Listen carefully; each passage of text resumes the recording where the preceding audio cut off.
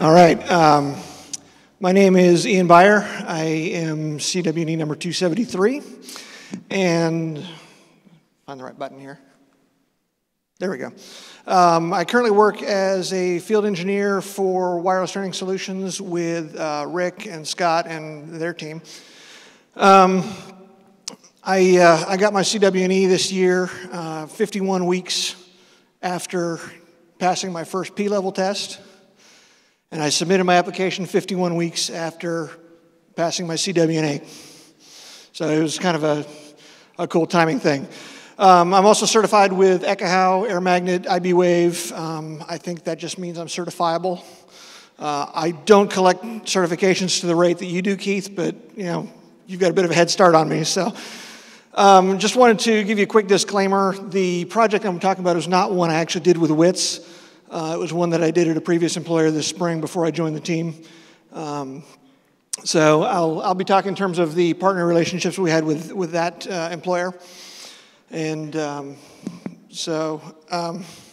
we all have vendors that we're used to working with, and kind of after a while you get used to the various things that they do and the various quirks. And what happens when you get a new player in the market that makes a convincing case for their product and it actually meets some customer needs that you've got? Turns out that there are a whole bunch of little things that after you've worked with a vendor for a while, you just kind of start taking for granted when you've installed the same gear over and over. So I think you know where this is going. Kind of like,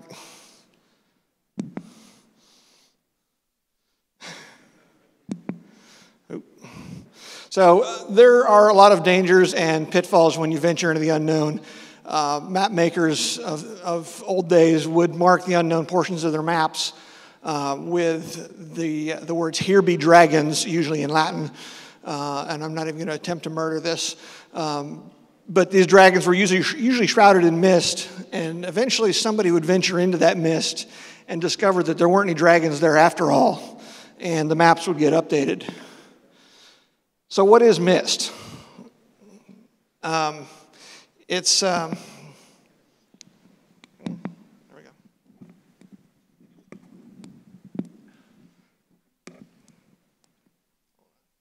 Technical difficulties.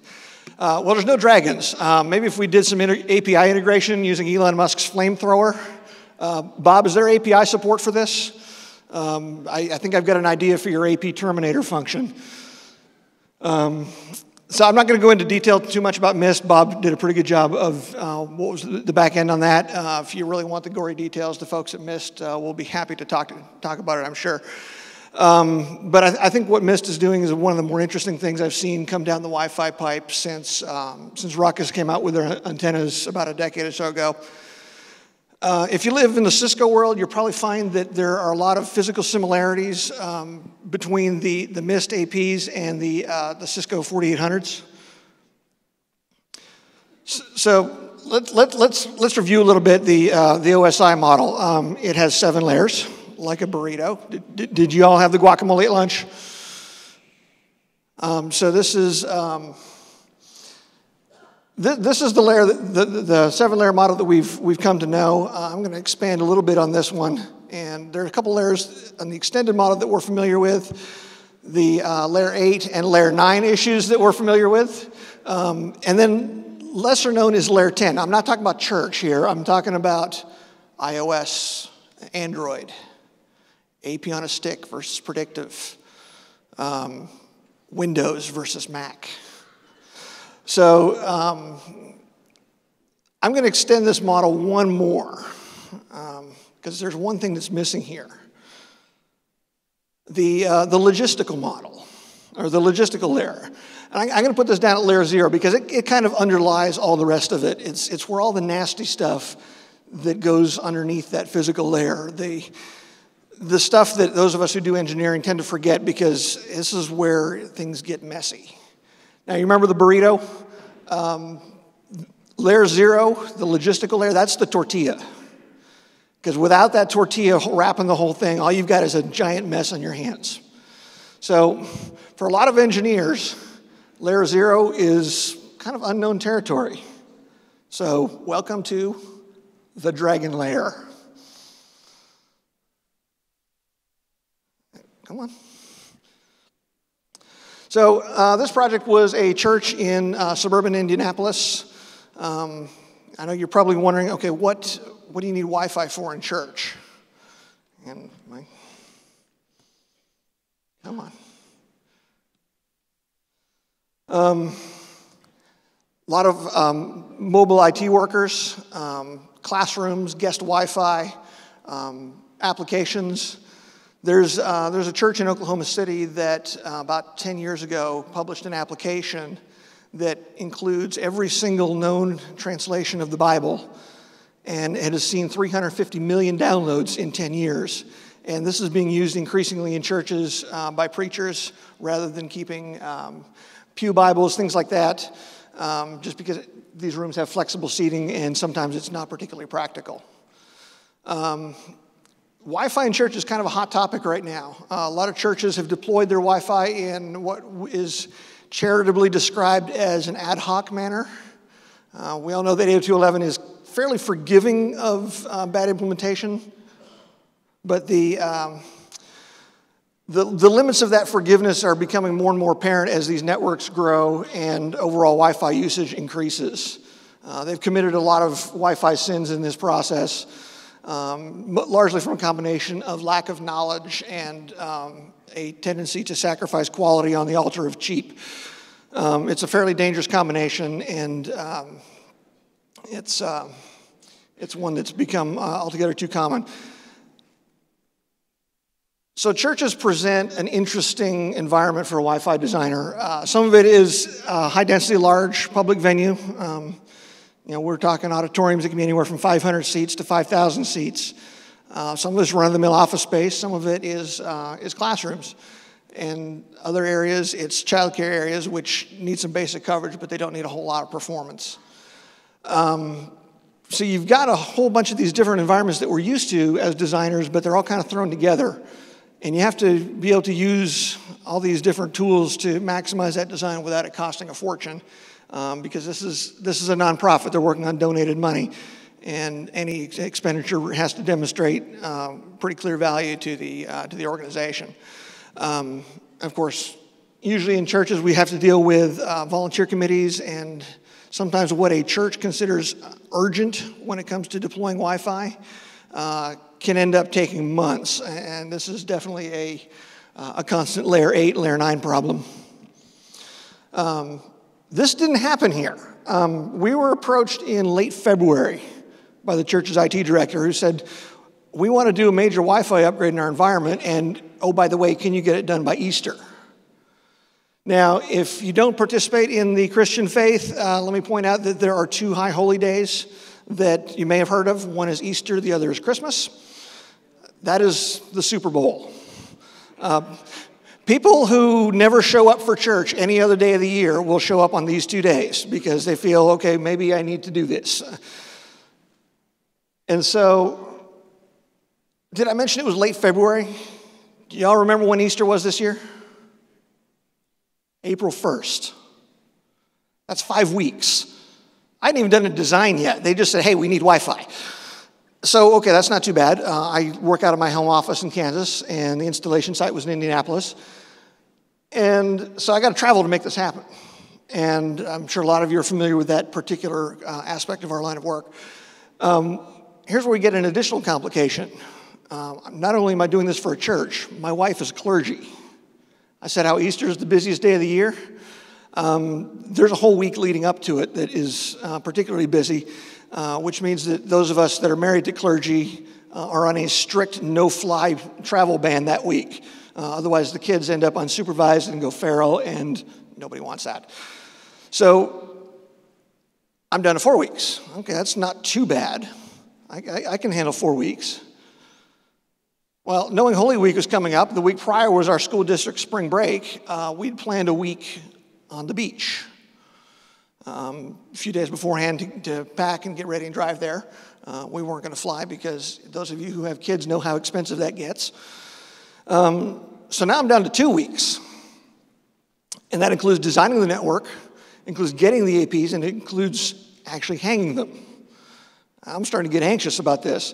So we talked to the church and the IT director there and decided to make a compromise that we would install the APs in the auditorium and make sure that there's good Wi-Fi for the Easter services, and the rest of the building could come later. So that gave me a little bit of breathing room. So why was getting that Wi-Fi working in the sanctuary so important? Because it sucked. I don't know if you see those APs on the sides. Those were zip-tied to metal catwalks above metal grating that was roughly a half wavelength wide, about 10 meters above the APs. That little stealthified access point was hiding behind a bunch of audiovisual equipment. And these 3 APs were all that was covering this 1,700-seat auditorium. The reason for this was that the customer, before they had acquired some knowledge, bought into the vendor marketing on the APs that said things like high density and supports 1,000 clients. I'm sure you guys have heard this as well. Those of you that are vendors in this room, stop doing that.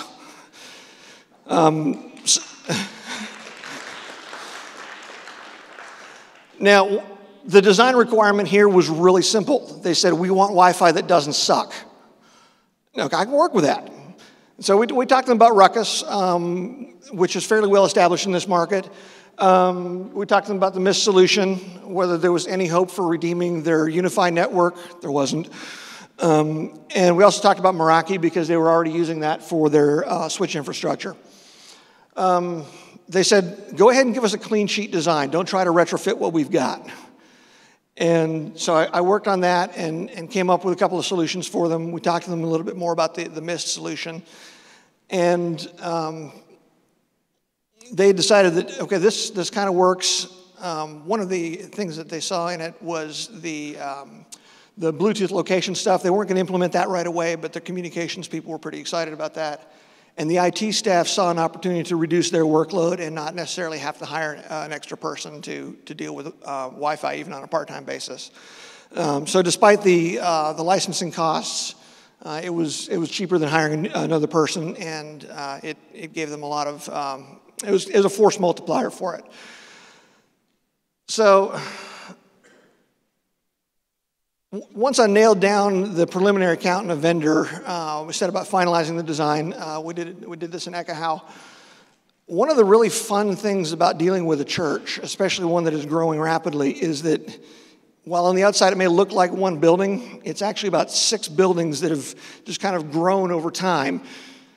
In this particular one, there were several outdoor walls that were now indoor walls and that had some just nasty attenuation.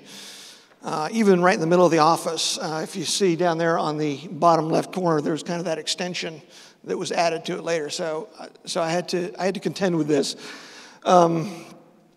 Fortunately, this church had a display in one of the public areas that showed the process of this church being built over the years, which included construction photos. So it was kind of like having X-ray vision as to what the inside of this building was actually like, which was a tremendous help. I discovered that the new sanctuary was built with tilt-up concrete panels, which, as far as 802.11 is concerned, that is a no-fly zone. One of the challenges we had with this was when you're dealing with a new vendor, your predictive modeling tool may not actually have the equipment you're wanting to use in their database. Ekahau at least had Mist's AP41 in it, and I was able to work with that. Ended up using their smaller 2x2 AP in a bunch of locations. But even getting antenna patterns from Mist was a bit of a challenge. It wasn't for a lack of people who understood what was going on, what I was asking for, because most of my SE team had recently come over from Aruba.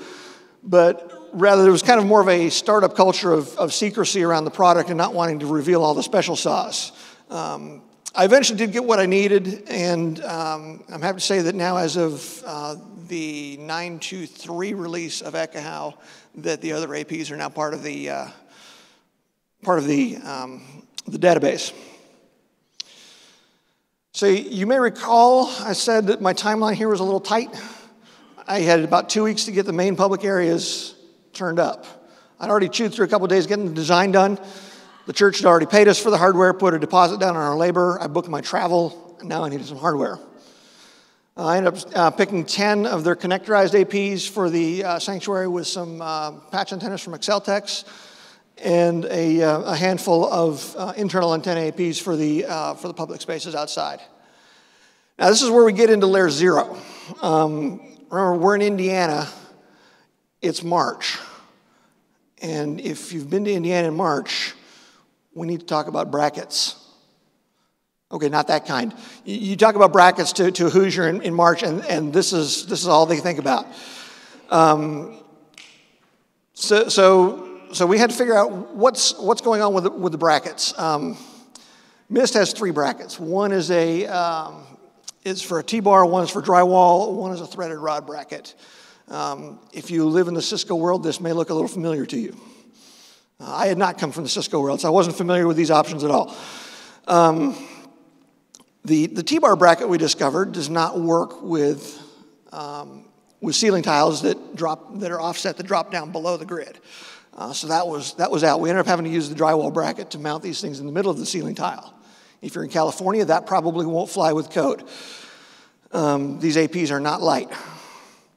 And then the threaded rod bracket goes at the end of a 5/8" rod for dropping down.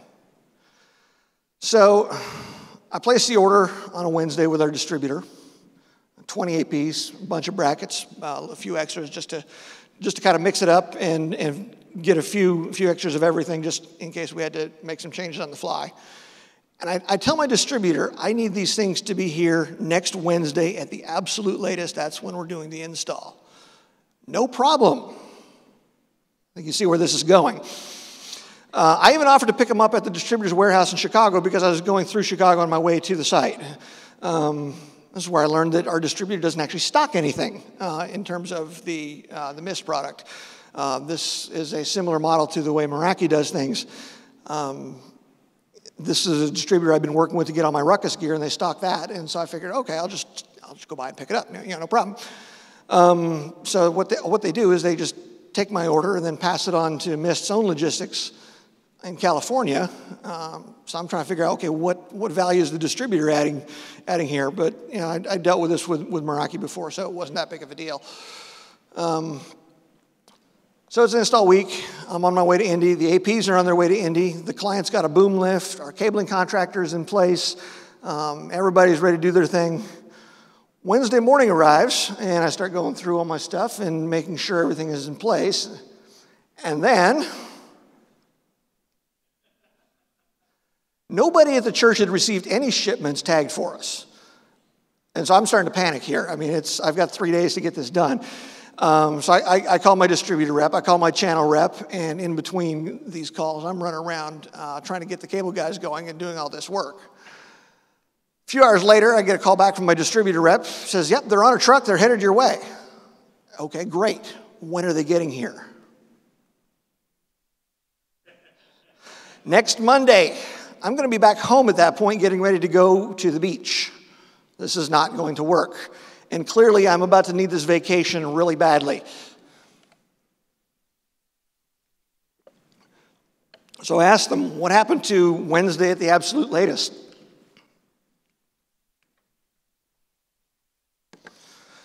So more phone calls ensued, and they eventually come back and tell me that distribution had told MIST logistic provider, ground shipping's fine because they figured the ground shipping would get there in time.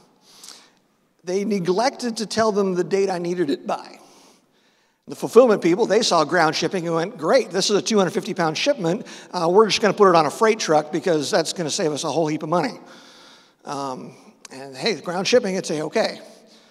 So at this point, it's early afternoon. If I want any hope of salvaging this trip, I've got to get something in my hands. So I call my channel rep back and start begging with him. I say, I just don't care how you do it. I need at least a dozen of these APs in my hands tomorrow. First thing. Fortunately, Indianapolis is a major FedEx hub. So that's pretty much how day one went. Those of you who've done installs remember that the first day is a lot of spinning your wheels. It doesn't feel like you accomplish anything. So I'd spend most of it on the phone dealing with this logistics snafu. Now, to miscredit, my channel rep did a great job with this. When he was faced with a bunch of, well, we're not really sure how to handle this because we've never done it before, from his coworkers, he impressed on them the importance of this is the new partner's first deployment, and if we don't make this right, it's probably going to be the last one, and we spent way too much time trying to bring this product to market to do that. So I finally find out from, yes, there is a new shipment of APs coming to me, FedEx, tomorrow morning, 9:30 a.m., first thing. Next morning, my antennas, I've been giving them the Krylon touch. They've been drying overnight because I was making those invisible. So I head up to the front desk around 9:30 to get my shipment because FedEx is supposed to be there. No FedEx. I call FedEx. FedEx says, yeah, they're out for delivery by 9:30. I said, well, it's 9:45 and your driver's not here yet. And, they give me some lame excuse about the weather, and I'm looking outside at the beautiful sunshine and thinking, okay. So FedEx finally showed up about 15 minutes before lunchtime. My cabling guys are pretty much done at this point. I'm still not getting any APs hung. I'm down to about 24 hours before I've got to get on my flight. Did I say a bad word in church? No, but I really, really wanted to. So we finally get our APs. I finally feel like I'm actually getting somewhere, and we had to do some skinning on these things to make them disappear up into the catwalk. It's a ceiling kind of like this one here. We would have loved to send them to Exceltex for skinning, but 5 to 6 week turnaround was not going to work for us. So we ended up finding a local sign shop and getting some vinyl, and that's where we discovered just what a complete pain in the butt it is to try to skin a curved surface. You guys at Exceltex, hats off to you guys because you make it look easy. Yeah, dealing with those little antenna connectors was kind of a fun little trick. So once we got the APs ready, it was time to hang them. And then they tell us, oh, by the way, you can't get into the sanctuary between 3 and 7 p.m. because there's a rehearsal. Okay. This, again, is contention in layer 0. We're having to share the space with somebody. At least we weren't trying to do it the week before Easter, which in a church is what's also known as a change freeze. So I go and hang some APs on the outside, and hopefully that's going to fill up 3 hours. And so we finally got these APs in. We started hanging them, and this is where it really comes in handy to be both the designer and the installer. My predictive design, I'd put these things about 15 feet further towards the back of the room, whereupon I discovered that actually installing them there and being able to maintain them long term was a absolute non-starter, and we just really had nowhere to hang them from that wasn't completely impractical. So I actually just moved the whole thing back about 15 feet and hung them off the theatrical catwalks. I was able to hang the antenna brackets easily enough with these beam clamps that you can see. But the APs, that was not going to work because it's hard to tell from the picture, but that beam there is about 1 inch thick, which was the maximum opening of that beam clamp. And so what I did is I ended up just putting these APs, laying them on the catwalk upside down. With the connectorized APs on these things, the BLE array is still actually internal, so you still have to mount them like they're an Omni. So we just decided we're going to go without the BLE capability for a little while. So the antenna mounting was pretty easy. This was a lot easier with the boom lift.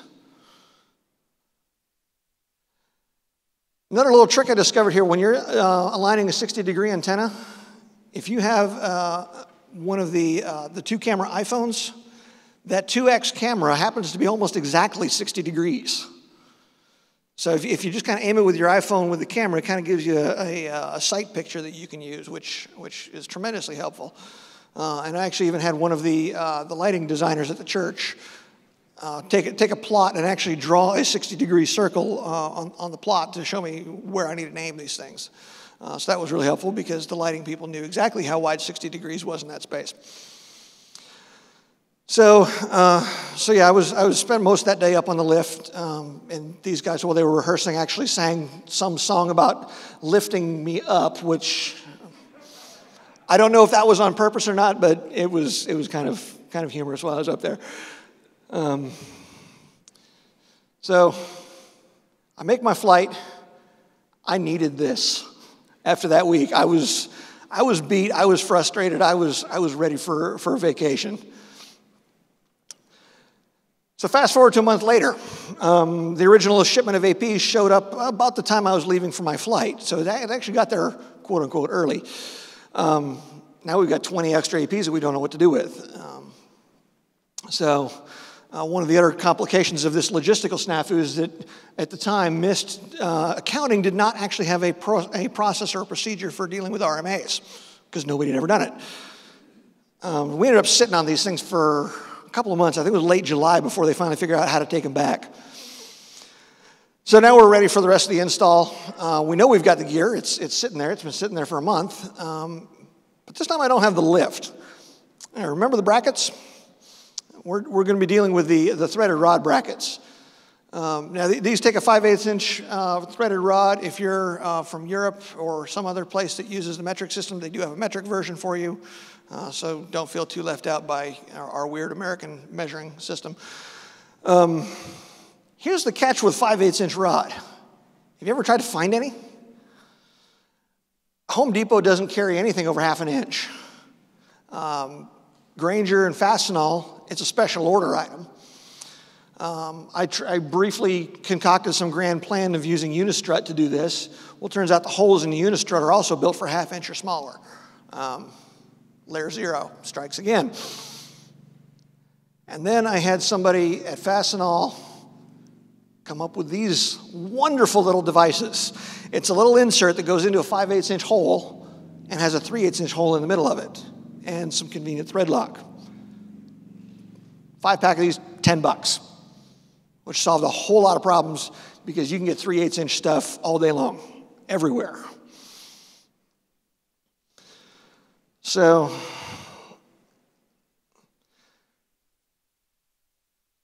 those of you that know me really well, I have a raging case of ADHD. I'm sure I'm probably the only one in the room like this, but one of the quirks of this is that I hate being interrupted in the middle of something. When I got my groove going, I'm moving, and something interrupts me, and it just drives me crazy. Well, Tuesday morning, my phone starts buzzing like crazy. And I'm like, oh God, something's going wrong with the vendor, and I'm going to have just another mess to deal with. And finally, I come to a stopping spot. I pull out my phone, and Twitter has just exploded. Well, apparently, somebody had given me this thing called a CWNE that morning, and, well, Twitter went nuts. So I thought it was kind of fitting that I got my CWNE while I was actually in the middle of hanging APs and doing a job. And so that was kind of a cool thing. So, but yeah, at first it was kind of, oh, who wants me now? So, you know, this is some of the magic assembly I had to do with these brackets, you know, with some rod and some these beam clamps, and it's really over-engineered to death. One of the things that I was not able to do with these APs is there's nowhere to attach a safety chain to these things, so I got to really hope that these screws hold. I went through a rather alarming amount of Loctite, making sure that everything was going to stay put, because these rafters, they've got subwoofers hanging from them. It gets pretty loud in there when they get going on a Sunday morning. And so it's there's definitely some vibration potential. So I'm you know, at this point I'm hoping that it stays put, and if nothing else, you know, the patch cord may hold it in place. So this is kind of the assembly that we had there. And of course, the last step is you know, validation. You know, make sure that that this is working as advertised. You know, I turned off 2.4 on most of these in the sanctuary. For the most part, I did let the MIST back end actually handle the channel and power levels. Like Bob said, it's one of those things where you kind of want your hand off the wheel, but not too far. And so if it decided to do something stupid, we were ready to smack it and kick some sense into it. But yeah, we went and did a quick validation survey around it, make sure we didn't have any holes. This is where I discovered that when you're surveying in a preschool and you have rooms where the light switch is on the opposite side of the room from the door, that shins are a great way to detect hidden tables. And you see my rig there. This would have been a whole lot easier with the Sidekick, but it wasn't until a couple months later that I got that. So in conclusion, learned a lot from dealing with new vendors. Number one, your SE relationships are worth everything. If you don't have a good relationship with your SE, it's not going to end well for anybody. Number two, be flexible. You've got to be able to handle these changes on the fly as they crop up. If you're a solo consultant and you're bidding this out and trying to figure this out, just remember that the first couple of jobs are going to take about twice as many hours as you think they will. And it probably wouldn't hurt to plan on an extra doubling of those hours just in case. The stuff that's going to throw you is all that little stuff. It's not going to be, hey, this AP isn't working. It's silly things like mounting hardware, getting cable to where you need it to get, getting access to the AP locations, and the supply chain. But related to that is understand how your vendor's supply chain works. Because if you don't know how to work within that particular constraint, it's going to bite you in the butt just as much as not understanding the technical constraints of the hardware. The vendors, they need an engineering feedback loop for their customers. After this project was done, I spent several hours on the phone doing a hot wash with their engineers and talking about my experience with these brackets and what they could have done better on that. And that's just kind of part of your SE relationship. If you got an SE that can get you that pipeline to engineering and get that feedback, because that's how the product gets better. And that works for hardware. That works for software. You also need to have a vendor that's willing to understand that when you tell them their baby's ugly, that maybe they need to actually look at it and realize that, okay, yeah, there's some things we can fix here. And don't necessarily stick to one vendor because just because that's what you've always done. Branch out a little bit. There's some cool technology that's always coming out there. So if somebody comes along, check out the new technology, learn that new technology, and try to find out how it can fit into your customers' needs. And then related to that is knowing what your vendor's specific niche is. What do they do really, really well? Because that's going to help you select a product for a particular customer that meets their needs. So, questions, criticisms, clever ideas, I'll take envelopes of cash if you got them.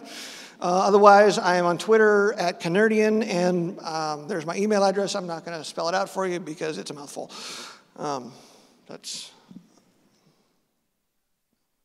Anybody got any questions? Witty comments? No? Okay.